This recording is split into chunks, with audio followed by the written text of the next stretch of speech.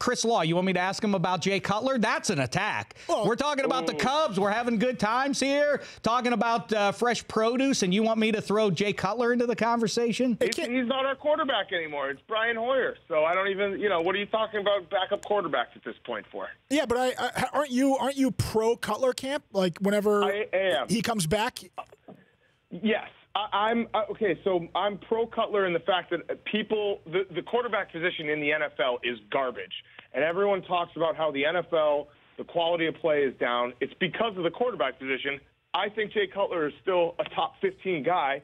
And these guys that, Chicago does this thing where we get Josh McCown in or we get Brian Hoyer and we say, oh, this guy, he's great.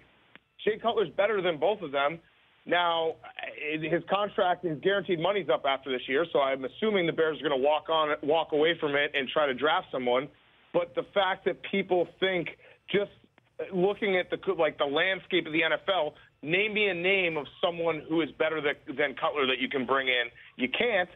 That's more an indictment on the quarterback position. But that's why I've always been the pro Cutler. Well, the indictment is that Brian Hoyer has played a little bit better than Cuddy did when he played was against the Colts. Come on, I mean, Cutler wins that game. That's the point. Is like the Colts defense is worse than the Bears. That is an awful defense.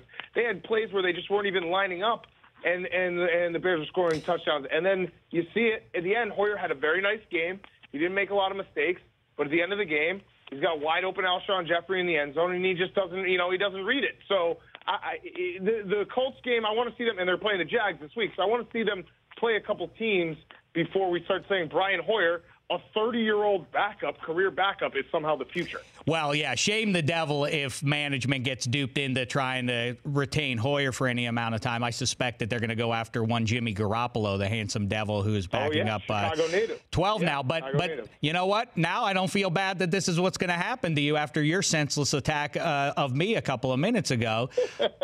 You know what's going to happen to you? Jay Cutler, New York Jets. He's gonna be living in your area code in about 6 months or 8 months from now.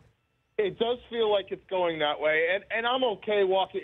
I'm pro Cutler in the past. I understand that the Bears have so many problems that they need to start fresh on basically everything. So I would love for them to get Jimmy Garoppolo. I don't know if that's going to happen because I'm sure the Patriots would take like 1,000 first-round picks and the Bears would get fleeced over.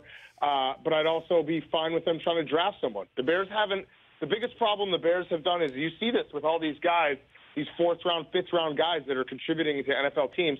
The Bears haven't been drafting quarterbacks. Every draft you should take a quarterback. And you should take a guy, even if it's a late round, who can possibly be that guy. The Bears are instead getting these backups who are like 30 years old, 34 years old, and saying they're playing nice. Well, that's fine, but they're not the future. You need a guy you can build around. The Rich Eisen Show, weekdays at noon Eastern on Audience.